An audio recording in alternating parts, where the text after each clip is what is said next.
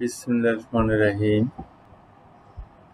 নোয়াখালী সরকারি কলেজের ইসলামের ইতিহাস ও সংস্কৃতি বিভাগের প্রথম বর্ষে ভর্তিকৃত ছাত্রছাত্রীবৃন্দ,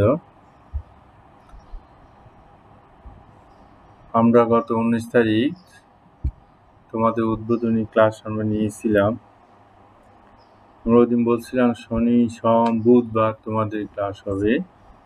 তোমরা ওই দিনে ওয়েবসাইটে গিয়ে বা কলেজে ইউটিউব চ্যানেলে গিয়ে তোমাদের ক্লাসগুলো দেখবে। সেই অনুসারে আমরা শনি, সোম, বুধবার যে ক্লাস নেব ইনশাল্লাহ, আশা করি তোমরা আমাদের সাথে যোগাযোগ রাখিও। কোনো সমস্যা হলে আমাদেরকে জানাইও। প্রথম বর্ষের ছাত্রছাত্রীবৃন্দ, ইসলামী ইতিহাসের তোমাদের আজকে সিলেবাস সংক্রান্ত কিছু আলোচনা করব। ফার্স্ট ইয়ারে যে কত নাম্বার পড়ানো হবে বা কোনো পড়বে। ফার্স্ট ইয়ারে আমাদের অনার্সের বিষয় হচ্ছে ইসলামী ইতিহাস, বিষয় হচ্ছে 4টি বিষয়, 400 নাম্বার। তারপর আছে স্বাধীন বাংলাদেশ অভ্যুদয়ের ইতিহাস। তারপর আছে পলিটিক্যাল সায়েন্স অথবা সমাজবিজ্ঞান।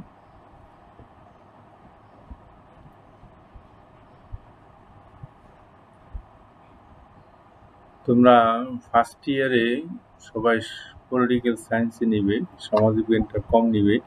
আমরা অতীতে দেখেছি যে আমাদের ছেলেরা যে ফার্স্ট ইয়ারে সমাজবিজ্ঞানে অধিকাংশ ফেল করে দেখেছি। সেজন্য আমরা আজকে কয়েক বছর যে সমাজবিজ্ঞান না নিয়ে সবাইকে পলিটিক্যাল সায়েন্স নিতে বলতেছি। সবাই নে, আশা করি পাশ করে যায়। যে সেকেন্ড ইয়ারে আবার সমাজবিজ্ঞান আছে, ওটা বাংলাদেশের সমাজবিজ্ঞান, ওটা সহজ আছে, ওটা তেমন। যাই হোক, আমরা বলতেছিলাম যে সিলেবাস সংক্রান্ত আমাদের মূল বিষয় হলো ইসলামী ইতিহাস এবং সংস্কৃতি। এটা ইতিহাস শুরু হয়েছে যে তোমরা যারা ইন্টারমিডিয়েটে ইসলামী ইতিহাস ছিল, তোমরা যে জানো যে পাকিস্তানি যুগ অর্থাৎ 6ষ্ঠ শতাব্দীতে আমাদের নবী বা শেষ নবী হযরত মুহাম্মদ সাল্লাল্লাহু আলাইহি ওয়াসাল্লাম আগমনের পূর্বে যুগকে আইএমএ জালিয়াতের যুগ বলা হয়। তখন থেকে শুরু করে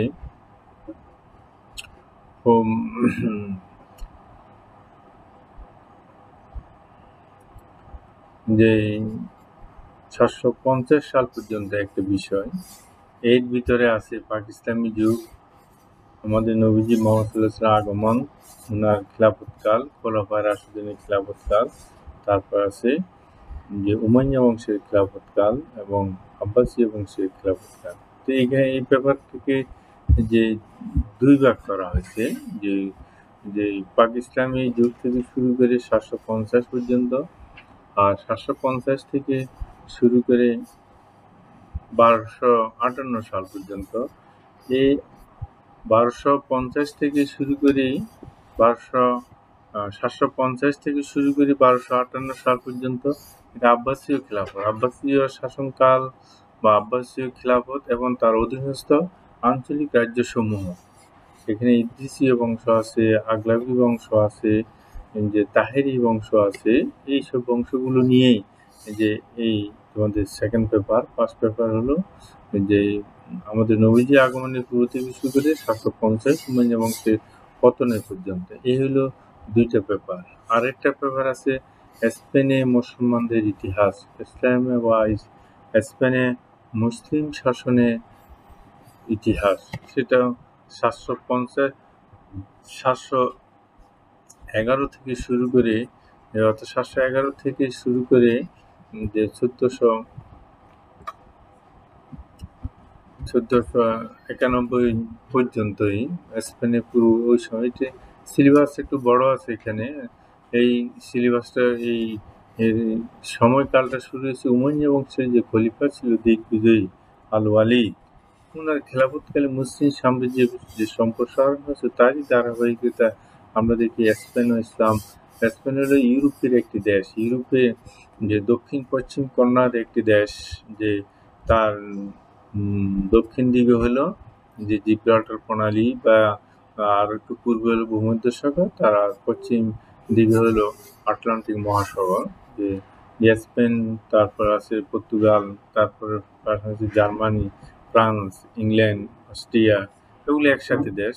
যে ইউরোপের দক্ষিণ পশ্চিম কর্নারের দেশগুলো, ওখানে যে এইটা হলো যে একটি পেপার স্পেনে মুসলিম শাসনের ইতিহাস। যে তারপর আছে যে উত্তর আফ্রিকায় মিশর, সিরিয়া, যে ফাতিমীয় খিলাফতের ইতিহাস, সেখানে আছে উত্তর আফ্রিকায় মুসলিম শাসনের ইতিহাস। এর ভিতরে আছে যে ফাতিমীয় বংশ, তার মামলুক বংশ এবং ক্রুসেড, এই তিনটি এই পর্যায়ে নিয়ে যে তোমাদের উত্তর আফ্রিকা যে মুসলিম শাসনের ইতিহাস, যে এটা তখন যে মুসলিম খিলাফত যখন পতন হয় 1258 খ্রিস্টাব্দে, তখন মিশরে সীমিত অর্থে এই খিলাফত ছিল। যে ফাতিমি খিলাফত যেটা বলতেছে, এটা আমাদের নবীজি যে প্রিয়তমা কন্যা যে মা ফাতেমার নাম অনুসারে যারা প্রতিষ্ঠা করেছিল জিয়াদুদ্দৌলা, যে সে বলতেছে যে যে তারা ফাতিমীয় বংশের ধরেই, সেই জন্য তাকে ফাতিমি খিলাফত বলা হয়। তারপর আছে মিশরের মামলুক বংশ। সে মামলুক শব্দের অর্থ হলো দাস বা স্লাভ বংশ। যে বিশ্বের ইতিহাসে দুটি দাসেরাই, দাস বংশ বা দাস যারা কৃতদাস ছিল, ওখান থেকে এসে তারা রাজ্য শাসন করেছে। একটা হলো মিশরের মামলুক দেখা বংশের রাজত্বকাল, আর একটা হচ্ছে আমাদের ভারতবর্ষে যে 1206 খ্রিস্টাব্দে যে দাস বংশ প্রতিষ্ঠা হয়েছিল, কুতুবউদ্দিন আইবিক ও মোহাম্মদ বিন সুলতান গৌরি, সুলতান শামসুদ্দিন ওরফে সুলতান গৌরি, যে তারই বিশিষ্ট সেনাপতি, সেই জাতিটি তুর্কি ছিল, কৃতদাস হিসেবে বিক্রি হইয়া অনেক হাত বদলের মাধ্যমে শেষ পর্যন্ত যে সুলতান গৌরির কাছে আছে। গৌরির আসল নিবাস ছিল আসলে আফগানিস্তানে।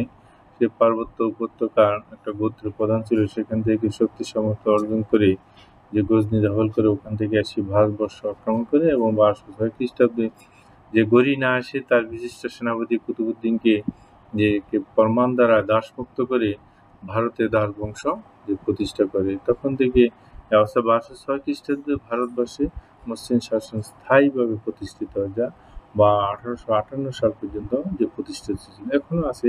তারই ধারাবাহিকতা এখন সে ভারতবর্ষ 3টি ভাগ হয়ে গেল, 2টি সংখ্যাগরিষ্ঠ মুসলিম দেশ, পাকিস্তান এবং আমাদের বাংলাদেশ, এবং ভারত আছে বা ইন্ডিয়া যেটা আছে। ইন্ডিয়াতে অনেক মুসলমান আছে, যে সেখানে যাই হোক, যে এই হলো দুটি দাস বংশের ইতিহাস। এই হলো 4টে পেপার। আরেকটি পেপার হচ্ছে তোমাদের স্বাধীন বাংলাদেশের যে অভ্যুদয়ের ইতিহাস, 40 থেকে যে 71 সাল পর্যন্ত, এই সীমিত সংখ্যা নিয়ে যা একটা পেপার আছে। এটাতে এখন যে অনার্স ফার্স্ট ইয়ারও পড়ানো হয়, ডিগ্রিতেও পড়ানো হয়, ডিগ্রিতে সিলেবাসে আছে, এবং এটা কিছু কিছু আমাদের ইসলামী ইতিহাসে দ্বিতীয় পত্রের সিলেবাসের সাথে সংযুক্ত করি। আমাদের বাংলাদেশ কিভাবে কোথায় কেমনে আসলো, যে প্রথম ভারতবর্ষ ছিল, ভারতবর্ষে মোগল আমলে মোগলদের অধীনে ছিল, সেখান থেকে স্বাধীনতা পেয়ে যে চলে আসার পর এই বাংলা থেকে ব্রিটিশরা ক্ষমতা দখল করে শেষ পর্যন্ত দিল্লি সিংহাসন তারা দখল করে।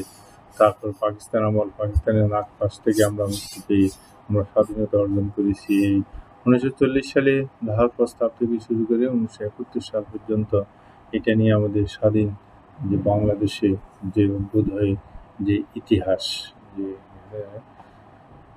এই ব্যাপারটা যেহেতু আমাদের বাংলাদেশের অস্তিত্বের সাথে, স্বাধীনতার সাথে, সার্বভৌমত্বের সাথে যে জড়িত, সেজন্য এটা একটু ফার্স্ট ইয়ারে মনোযোগ সহকারে পড়বে। এটাতে দেখা যাচ্ছে অনেক ছেলে মেয়ে ফেল করে। সংক্ষিপ্ত মাত্র 30 বছরের ইতিহাস, এই ইতিহাস থেকে অনেকে ফেল করে থাকে। তো সুতরাং সেজন্য আমি বলছি যে আমরা এই দেশের নাগরিক হয়ে আমরা এই দেশে স্বাধীনতা সম্পর্কে জানবো না কিভাবে? অনেক যে কথাই তো বলে যে অনেক রক্তের বিনিময়ে, গানের মাধ্যমে হোক, ভাষার মাধ্যমে হোক, প্রকাশ করে যে এক সাগর রক্তের বিনিময়ে আমরা আমাদের স্বাধীনতা পেয়েছি। যে স্বাধীনতা কিভাবে পেলাম সেটা তো আমাদেরকে জানতে হবে। যে জাতি স্বাধীনতার জন্য সংগ্রাম করতেছে বছর পর, তারা বুঝে যে স্বাধীনতা কি জিনিস। যে আমরা 1971 সালে যেভাবে এই দেশে যে বাসীর উপর যে পাকিস্তানিরা অত্যাচার নির্যাতন করেছিল, যে কিছু কিছু ইতিহাসের পাতায় আছে যে শাসন শোষণ বৈষম্য বা তাদের নাগপাশ থেকে মুক্তি পাওয়ার জন্য আমরা সংগ্রাম করি। 1971 সালে আমরা 16ই ডিসেম্বর বিজয় অর্জন করেছি, এটার ইতিহাস আছে। আর এটা হলো যে পলিটিক্যাল সায়েন্স, যেটা বলতেছে যে বাংলাতে যেটাকে রাষ্ট্রবিজ্ঞান বলা হয়। রাষ্ট্রবিজ্ঞান তোমার রাষ্ট্রবিজ্ঞান 200 নম্বর, এখানে 100 নম্বর পড়বে, আর সেকেন্ড ইয়ার 100 নম্বর, আর সমাজবিজ্ঞান যে সেকেন্ড ইয়ার যাইয়া 100 নম্বর পড়বে। আর এখানে অভ্যুদয়ের ইতিহাস। আর সেকেন্ড ইয়ারে গিয়ে তোমরা সেভাবে প্রাচীন বাংলার ইতিহাস, ভারতবর্ষের ইতিহাস 400 নাম্বার হচ্ছে তোমাদের যে অরিজিনাল যে অনার্স বিষয়ে। আর ইংরেজি আছে 100, তারপর আছে সমাজবিজ্ঞান আছে 100, রাষ্ট্রবিজ্ঞান আছে 700 নম্বর। সেকেন্ড ইয়ারে যে 700 নম্বরের পরীক্ষা দিতে হবে, আর থার্ড ইয়ারে 800, আর ফোর্থ ইয়ারেও 800 নম্বরের পরীক্ষা দিতে হবে।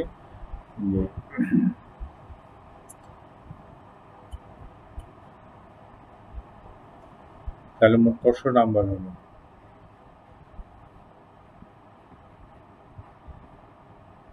424, 25, 26, 27, 28 নম্বর হলো 4 ইয়ার মিলে। ওইখানে আবার 12 ফোর্থ ইয়ারে ভাইবা আছে, আর কোন ইয়ারে ভাইবা নাই। ফোর্থ ইয়ারে ভাইবা আছে, 100 নম্বরের ভাইবা আছে ফোর্থ ইয়ারে। তো যাই হোক, এই হলো তোমাদের অনার্স বিষয়। ফার্স্ট ইয়ার হলো 600, সেকেন্ড ইয়ার হলো 700, 700, 1300, 1300, থার্ড ইয়ারে 800, ফোর্থ ইয়ারে 800, আর 16, 1300, 1600 হলো 2900, আর বাইবা হলো 100, 3000 আছে, 3000 নাম্বার 4 ইয়ারে যে পড়তে হবে। এর ভিতরে বেশিরভাগ এরপর আছে আমাদের আরো অনেকগুলো, যে সারা ওয়ার্ল্ডের মুসলিম দেশগুলোর কী অবস্থা, দক্ষিণ পূর্ব এশিয়ার মুসলমানদের কী অবস্থা, মধ্যপ্রাচ্যের মুসলমানদের কী অবস্থা, ইউরোপ, এখানে আমরা ইউরোপের ইতিহাস আছে। মাঝখানে অটোমান তুর্কি সাম্রাজ্যের সৃষ্টি হয়েছে। তারপর আমাদের যে পলিটিক্যাল ইসলামিক থিঙ্কার, তাদেরকে নিয়ে একটা পেপার আছে। আবার আমাদের মুসলিম দর্শনের উপর একটা পেপার আছে। আবার আর্টস এবং আর্কিটেকচারের উপর একটা, পেন্টিং এর উপর একটা পেপার আছে।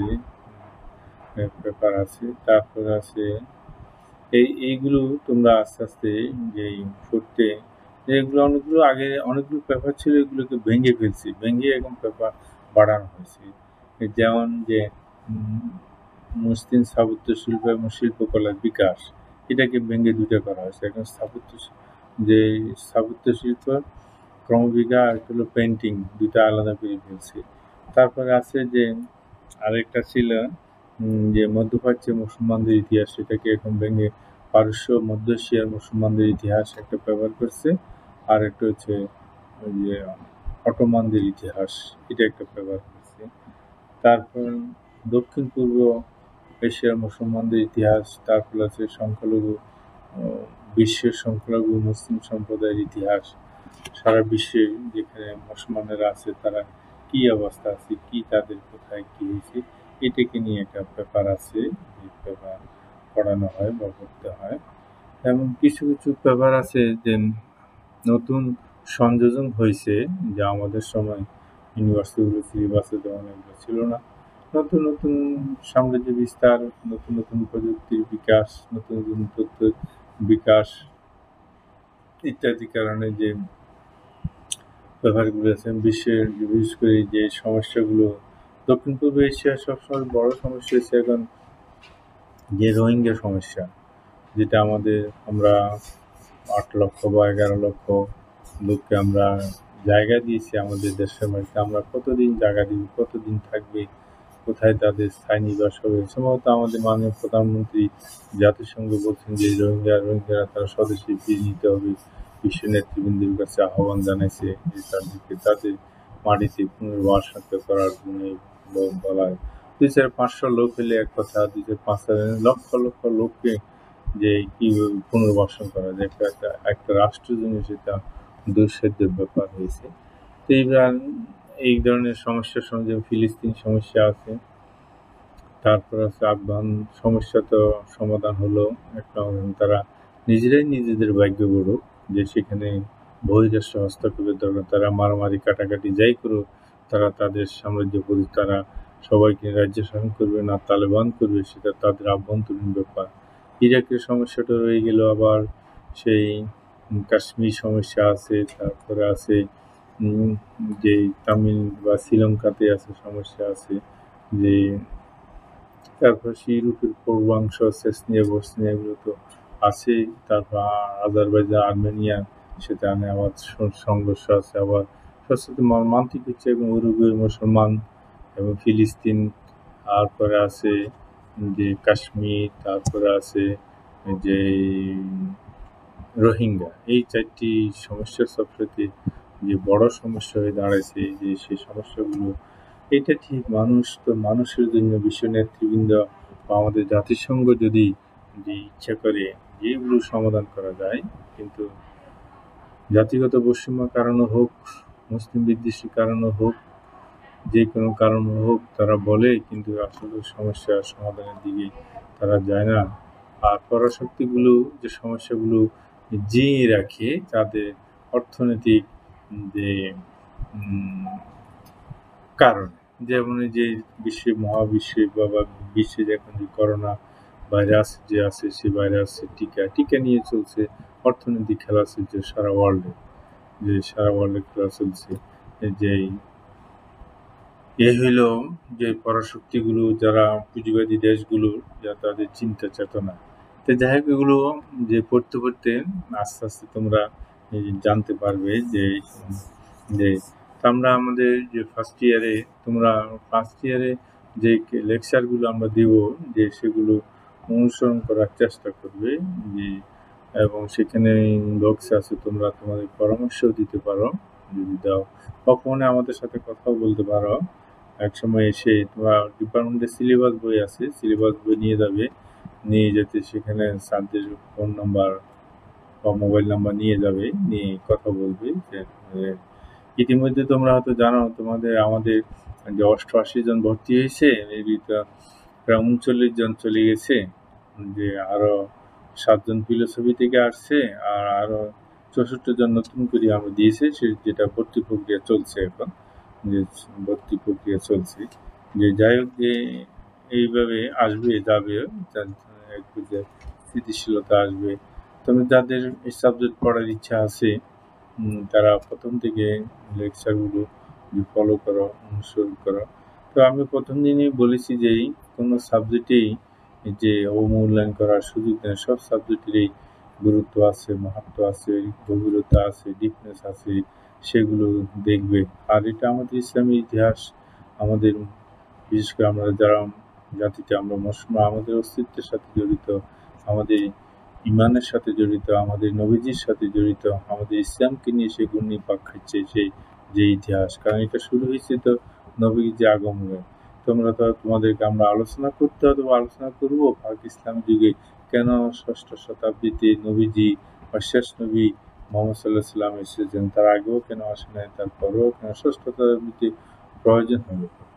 হযরত ঈসা আলাইহিস সালামের ইন্তিকালের পর যে সারা বিশ্বে যে তখন মানুষ যে কোথা থেকে আসছে, মানুষের আগমন কারণ কি, আসে পৃথিবীতে কি করবে, মানুষের যে মনুষ্যত্ব ছিল সবকিছু হারিয়ে ফেলছে, সবকিছুই শেষ হয়ে গেছে।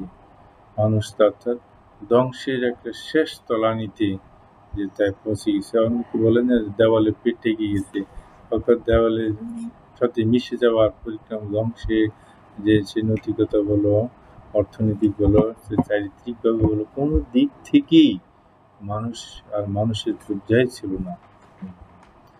অজ্ঞতা বড়, পিতা পুত্র, পিতা তারপর ভাই বোন, তারপরে এই যে কোনো পরিচিতি ছিল না, যে যার ইচ্ছে মতো যে মানুষ অর্থবিত্তের মালিক যারা ছিল তারা যে অন্য মানুষদেরকে বিক্রি করতো, হাটে বাজারে মানুষ কিন্তু তারা বিক্রি করতো, দাসদের উপর অত্যাচার করতো, তাদেরকে যে বিভিন্ন কাজে যে ব্যবহার করতো, তাদের ইচ্ছা মতো তারা ব্যবহার করতো।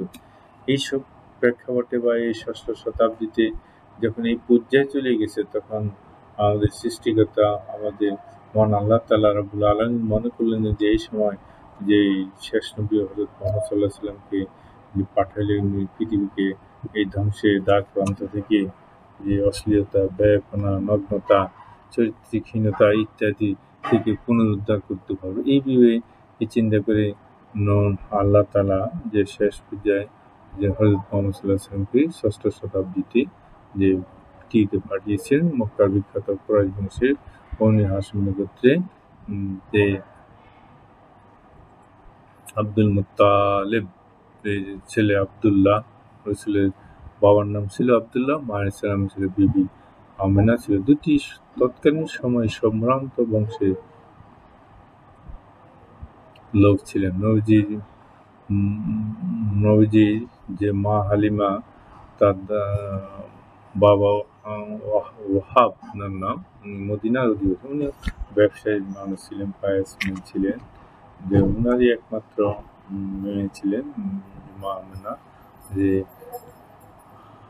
আর রসুলের যে চাচারা, বাপ চাচারাও সম্ভবত 7 ভাই ছিলেন, তার ভিতরে ছিলেন বাবা, আমাদের নবীজির বাবা ছিলেন যে আব্দুল্লাহ ছিলেন সবচেয়ে সকলে ছোট ছিলেন। যে আল্লাহর ঐশ্বরিক ইশরায় সেখান থেকে যে আব্দুল্লাহর সাথে মা আমেনার বিবাহ, ওনাদের রোজা আমাদের নবীজি আসছেন যে সেই শেষ নবী হযরত মুহাম্মদ সাল্লাল্লাহু আলাইহি ওয়াসাল্লাম 570 খ্রিস্টাব্দে 12 রবিউল আউয়াল, মতান্তর যাই থাকুক, আমরা জানি বিশেষ করে 12 রবিউল আউয়াল 1970 সালে। এখানে আবার মতান্তর আছে, 70, 71, 72 বা 73 যাই বলুন, যেটাই সর্বাধিক পরিচিত। যে অধিকাংশই তাফসীরকারগণ বলতেছে যে 570 খ্রিস্টাব্দে 12 রবিউল আউয়াল শেষ নবী মুহাম্মদ সাল্লাল্লাহু আলাইহি ওয়াসাল্লাম পৃথিবীতে যে আগমন করেন, এবং সে মক্কা দীর্ঘ কত বছর ছিল মক্কা?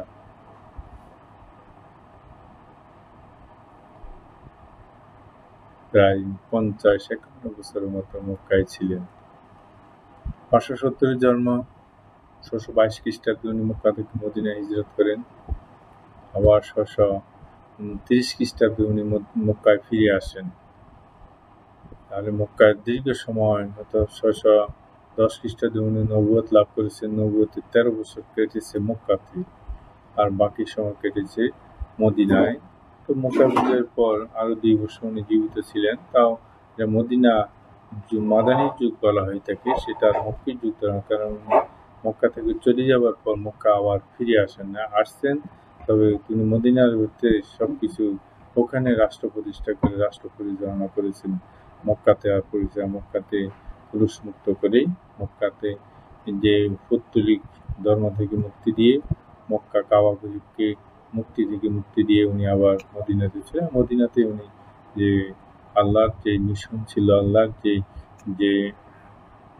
যে বিধান একাত্মবাদ, সেটা উনি মদিনাতে প্রতিষ্ঠা করেছিলেন, এবং মদিনাবাসীদের সাহায্য সহযোগিতা নিয়ে সেখানে মসজিদে নববী প্রতিষ্ঠা করে, সেখান থেকে আমরা মিশন সেখান থেকে শুরু হয়ে এখন সারা বিশ্বব্যাপী, বিশ্বের সব দেশেই যেখানে আছে, সেখানে মুসলমান আছে, ইসলাম আছে, আল্লাহকে ডাকার লোক আছে। সবাই তো সৃষ্টিকর্তাকে ডাকে, তো এক নিরাকার হিসেবে ডাকে। এখন মুসলমানেরাই, অন্যরা তো বিভিন্ন নামে বিভিন্ন ধর্ম সম্পর্কে, আমাদের তুলনামূলক ধর্মতত্ত্ব আমাদের একটা সাবজেক্ট আছে, সেখানে খ্রিস্টানদের সম্পর্কে বলা আছে, হিন্দু ধর্ম বলা আছে, মুসলিম ধর্মদর্শ বিজ্ঞানের ক্রমবিকাশ ব্যাপারের নাম, সেখানে শিখ ধর্ম, সেখানে জৈন ধর্ম, সেখানে যে বৌদ্ধ ধর্ম, সেখানে হিন্দু ধর্ম, সেখানে বাহাই ধর্ম, সেখানে যে গোলাম কাদিয়ানি যে ধর্ম কথা বলি, সেটা এগুলো সম্পর্কে যে বলা আছে, যে কনফুসিয়াসের ধর্ম বলা আছে, এটা চীনের একজন শাসক ছিলেন যে কনফুসিয়াস, তারই বলা। এইসব ধর্মগুলো যে আঞ্চলিক কেন্দ্রিক, অঞ্চলভিত্তিক, দেশভিত্তিক যে প্রতিষ্ঠা ছিল, যে সব দেশেই যে সব সম্প্রদায় যে লোক তেমন একটা পাওয়া যায় না, যে মুসলমান যেভাবে ছড়িয়ে ছিটিয়ে আছে সারা বিশ্বে, ছড়িয়ে ছিটিয়ে আছে। তো যাই হোক, যে আমরা আস্তে আস্তে আলোচনা করব যে আমাদের কারিগরির কারণে আমরা 20 থেকে 25 মিনিটের উপরে ক্লাস নিতে পারি না আমাদের ল্যাপটপে বা যে সেই কারিগরি কিছু সমস্যা তার কারণে। আজকে তোমাদের বিষয় সম্পর্কে বললাম যে আগামীতে আমরা একটা বিষয়ভিত্তিক যে ক্লাস শুরু করা আমিও নেব ইনশাআল্লাহ। আমি যে ডিপার্টমেন্টের প্রধান প্রফেসর মোহাম্মদ কামরুল হক, আমাদের আরেকজন স্যার আছেন যে জনাব আতাউল্লাহ সহযোগী অধ্যাপক, আমরা দুজন আছি। আরও তোমাদের গেস্ট টিচার আছে যে জনাব ওয়ালিউল্লাহ, আরও একজন হয়তো আমরা নিব যে আব্দুল হামিদ। এই যে ক্লাস তোমরা পাবে যে আমাদের সাথে যোগাযোগ রাখার চেষ্টা করবে। ঠিক আছে, আল্লাহ হাফেজ। সবাইকে ধন্যবাদ জানিয়ে আজকের মতো শেষ করলাম। আল্লাহ হাফেজ।